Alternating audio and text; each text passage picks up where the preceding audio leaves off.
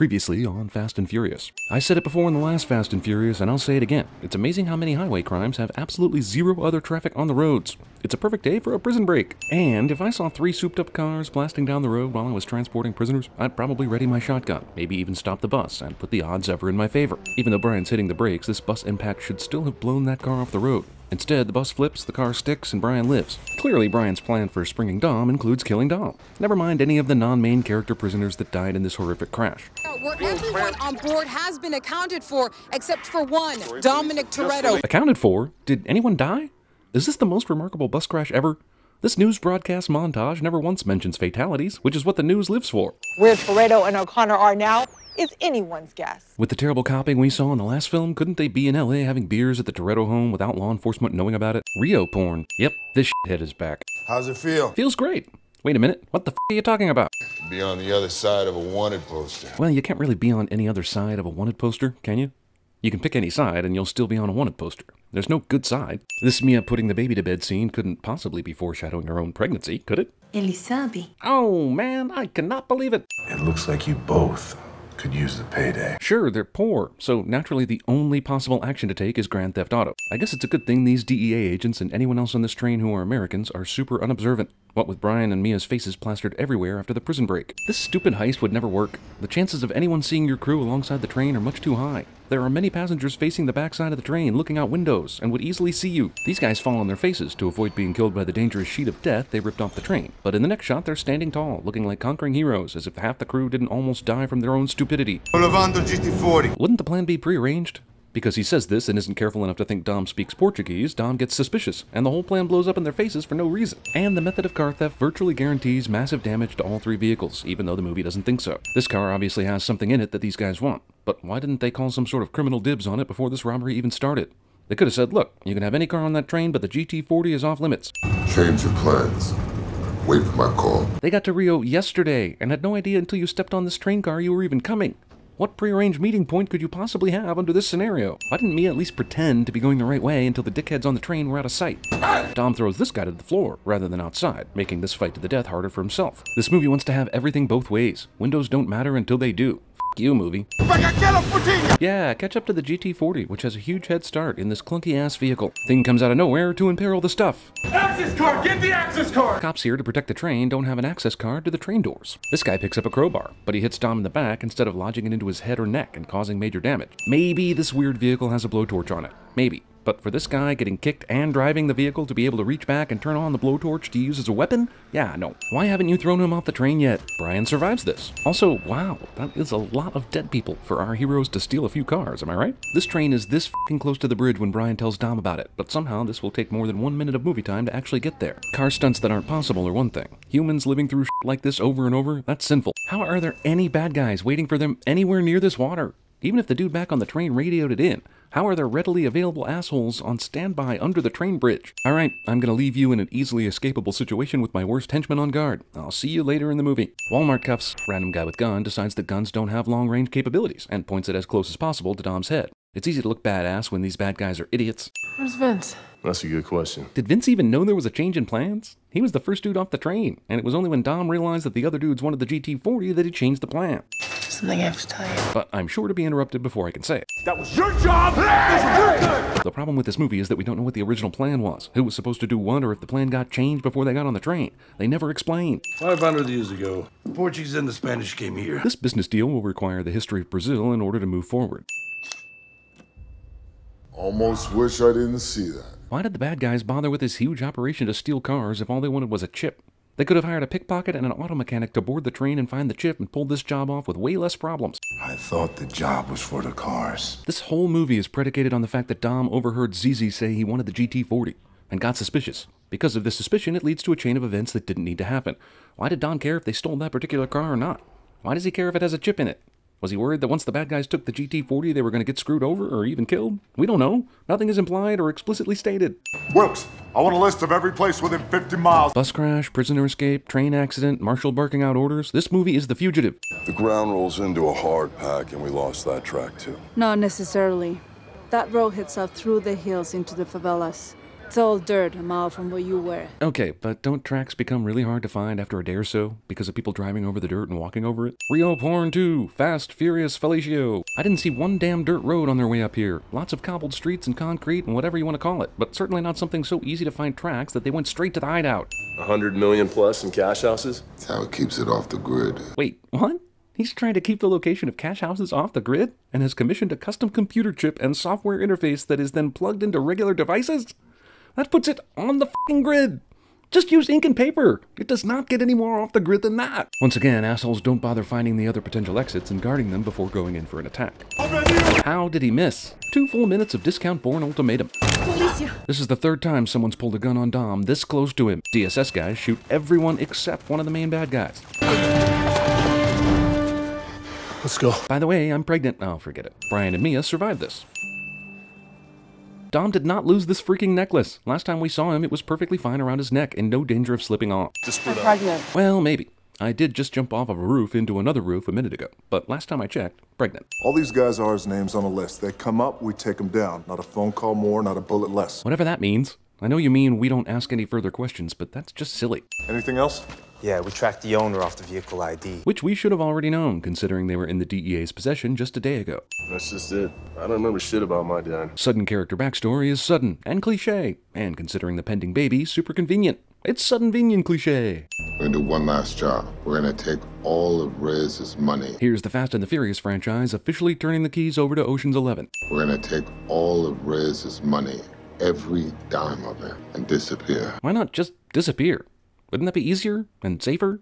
I guess you might need money to start a new life somewhere, but Jesus, if you're that addicted to stealing, I think I'm gonna have to start considering you the bad guys of this series. Oh, I see, you're going to take the 3 or 4 weeks to debate on the right guys, then contact them, then wait for them to get to Rio, and then take down the crime boss you have no real beef with whatsoever. Oh, shit, Tyrese dragged this movie into this shit, didn't he? Also, how are you gonna coordinate and communicate with all these people while The Rock is actively seeking you out? And what, none of your former associates are being bugged or followed or anything? Sexy legs, baby girl. What time do they open? Jesus, even we wouldn't say some bullshit like this, but movie gets away with it because I have no idea. Also, this is a convergence of all the franchises. Now we have Too Fast, Too Furious and Tokyo Drift thrown into this mess. Eventually, they'll all be joined by the Expendables. Because we got a job. Instead of escaping Rio, we've decided to target the biggest crime boss in the city and steal his money. We think that's justifiable because one time we tried to steal a car that he wanted to steal, and he chained us up for a bit before we escaped. Don't ask any questions, just listen. This is what constitutes security at this place. Guy owns the whole city, and he can afford security cameras on the outside of the building to make sure something like this doesn't happen. Meanwhile, he has 4 on the naked counting chicks. Invadiram a casa do Leblon. Random Reyes soldier plays the pronoun game with Reyes so that he has to ask who the hell they are. Vamos limpar essas casas. There's no reason to simply up the security or have more guys guarding it. Nope, just put it all in one place. Why not? If he's moving into a police station, he's got some serious brass in his pocket. Kinda makes you wonder why he bothers with 10 different secret money houses if he can just openly stash his cash in the police station. This just went from Mission Impossible to Mission and freaking Sanity. Yeah, earn that paycheck, Tyrese. Enhance it. Zoom and enhance cliche. The faces are covered. Run it through FRS. Facial recognition software? But you just said their faces were covered. The beauty of public offices, public records. Even in Brazil? It took the US until the Freedom of Information Act for most to become public, and even then I'm not sure police station blueprints count. He says Caucasian. Oh, that's a tan. No, a tan? Jesus Christ. So of course the box that Tyrese brings in goes right in the room with the safe, because whenever you make a stupid plan with 1% chance of it working, it works. If you had a f***ing camera robot in this box, then why even go to the trouble of trying so hard, or at all, to get them to let you into the evidence room physically? Was it just to create some bullshit comic relief? Also, these cops on the take from billionaire crime lord don't have cameras in the evidence room that contains his vault of billions in order to see this RC car shit. The movie depicts exactly what it's like watching these movies. O'Connor, let's go get some cars. Okay, but just as a reminder, this is all just for revenge. You're doing all this to steal from a dude that f***ed with you one time over a car that you were in the act of stealing. Thinnest premise ever. Yes, let's collectively enjoy the hot asses of girls who aren't my sister that you knocked up. Word on the street is a lot of people looking for you two. And yet... What? You didn't think we'd recognize you? After the last movie? No, actually. We assumed Brian was unrecognizable to the street racing world, since they let him back in undercover after he f***ed over everyone in the first film. But whatever. Just get to the f***ing race already. Car for car. You want to come and get it? If the feds ID'd his car from a traffic cam, how the f*** is Dom able to drive it anywhere in this city without being found? Aren't they searching for it via satellite every 15 minutes? Where'd you get that from?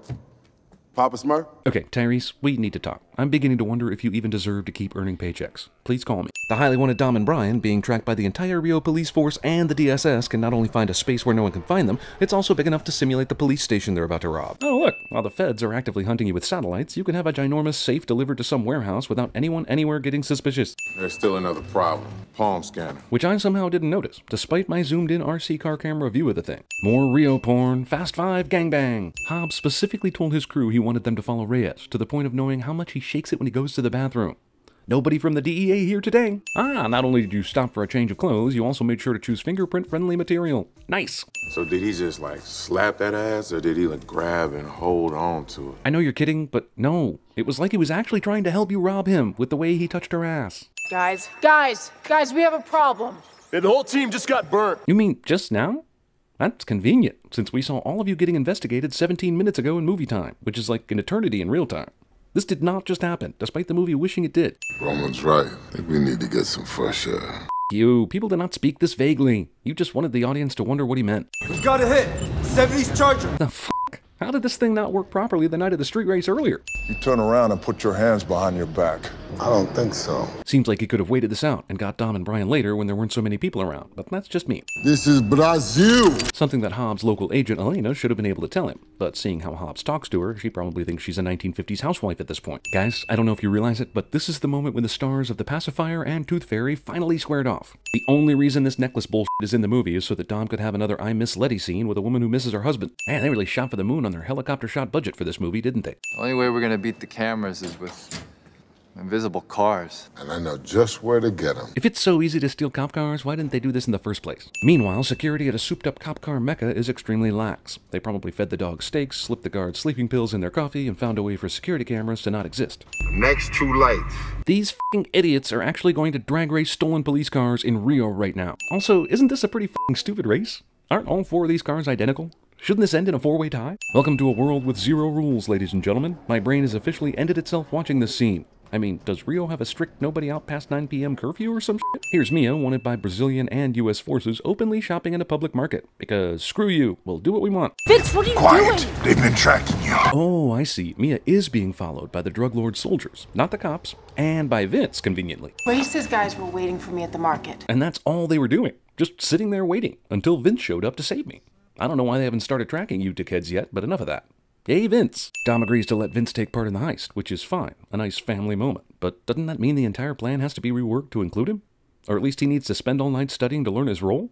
Family is one thing, but this is sort of careless if you ask me. We're less than 24 hours from the biggest celebration of our life. Movie that is over 2 hours long has time for a long premature celebration scene. Wait, hold on a second. So, did he just smack the ass or did he grab him? Haha, that's an inside joke that we don't know the context for, but hilarious nonetheless. Took me a while to find that tracking chip. Which had little or no bearing on the story. Also, this doesn't explain how they all of a sudden know where the hideout is, despite the fact that they should have found it way earlier in this movie. Super important cop mission goes out the window for mono fisticuffs. How the f did they know the DSS people were going to drive through here? Also, does this movie know that it just stole a page from Clear and Present Danger, a movie where the villain was played by the exact same actor who plays the villain in this movie? Look how many poor people in this poor part of Rio have f***ing satellite television. And how much does it cost there for American-only Dish Network? This ambush rescue seems to have a high likelihood of killing the people being rescued. Movie's long string of unconsequences continues. What? I'm sorry. I fell asleep there for a minute. What's going on? Did we win? Somehow all this guy's men died in the shootout, but he lived, which is probably only because he already had lines in the movie or something. Vince got shot, and the movie actually expects me to feel bad about it. Hideout eulogy. Meanwhile, all the other good guy thieves are halfway through the police station heist, right? I mean, how much f***ing time has passed since they tore out of here? It's a suicide mission. That's your man over there on the table. Yeah, but the original plan didn't even include him, right? I'm in. You saved my life, so the law no longer matters. And in fact, I'm going to break that f***ing law with you. You can't just go sneaking around anymore. You weren't even sneaking around at all. You were brazenly shopping in street markets and participating in street races. Well, it's a good thing that all of these police officers are bad guys, and none of them are actually just innocent men protecting the police station, because this might seem rash. All that nonsense about hairpin turns and fast cars avoiding video cameras, and the movie is going to ultimately have them steal the entire safe through tow cable brute force, because if you're still watching, you certainly don't care. Why wasn't the original plan to get an armored vehicle and do this? A couple of fast muscle cars can just pull How much was it, Ludicrous? 10 tons of top-of-the-line security. Out of a fucking wall. Can't we agree at this point that this is where the cars would flip over from, you know, all the physics? I'd complain about the terrible aim, but I'm more concerned about this zillion-ton safe being dragged by 2 American-made cars. Well, the plan's working. You guys have every corrupt cop in Rio on your tail. How do you know that all of them are corrupt? Some of these guys, I don't know, might just be doing their job. Dom and Brian very likely kill lots of people and cause millions of dollars of property damage because they're trying to get back at a guy who just wanted a computer chip from a car seized by the DEA. I'm still trying to figure out if this plot is even real. They're now pulling a safe that is crashing through a store. I wish this safe were magnetized so we could watch with hilarity as they pull all the cars and boats and planes and jewelry and basically all that from Spider-Man 2. Now Dom's car is pulling the safe and the other car by itself because there's a great disturbance in the Force. Not the Star Wars Force, mind you. The Force described by Isaac Newton is disturbed. Brian laughs because he doesn't yet realize how many innocent people he's killed during this scene. Anytime this cadre of police officers chasing Brian and Dom want to shoot for the tires is okay with me. Why are they still firing guns anyway, when that's been proven ineffective in this movie? License and registration, please! Please cut another check to Mr. Gibson. Wow, that's like murder. How has no one in this movie said the word Hemi yet? It was always the plan. Take care of Mia. How was it always the plan, when the original plan before The Rock came on board did not involve you f***ing dragging the safe out of town like this? Also, hero sacrifices himself to save the others cliche. I guess this is entertaining for many people. With nothing being grounded in any realism at all, we just accept that Dom's pulling a 10-ton safe with this one car right now, maneuvering it in such a way that he can guide the safe anywhere he wants it to go. I think this movie is basically just telling you, relax, it's only a movie, which I f***ing hate. Now the safe and all its weight and momentum can suddenly pull Dom's car in another direction. I guess it was waiting for the movie to allow it to do what it should have done way back at the police station. Guy about to shoot another guy gets shot at the last second by some surprise ex machina asshole cliche. It's a hell of a mess. Beyond all the damage to Rio and all the likely fatalities, we're now left with a Rio that currently has no living police department.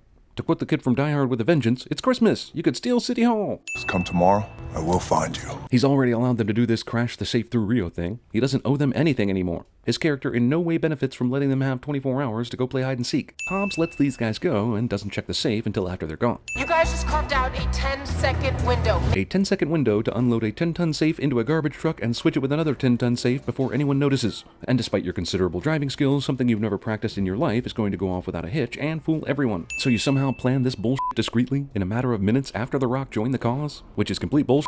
Cop that tried to bust our heroes ends up respecting them so much he laughs upon learning they got away with it cliche. I know they've been given 24 hours, but I can't believe Hobbs doesn't raid this hideout again.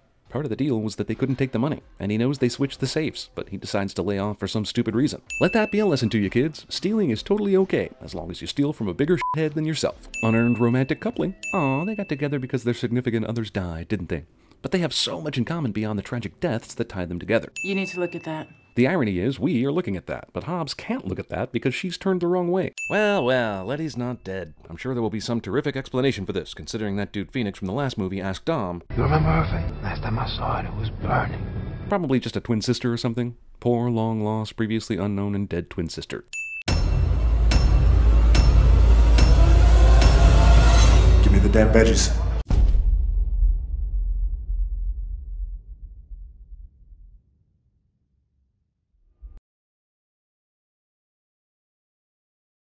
I once caught a fish this big. Frost Brewed Coors Light, the world's most refreshing beer.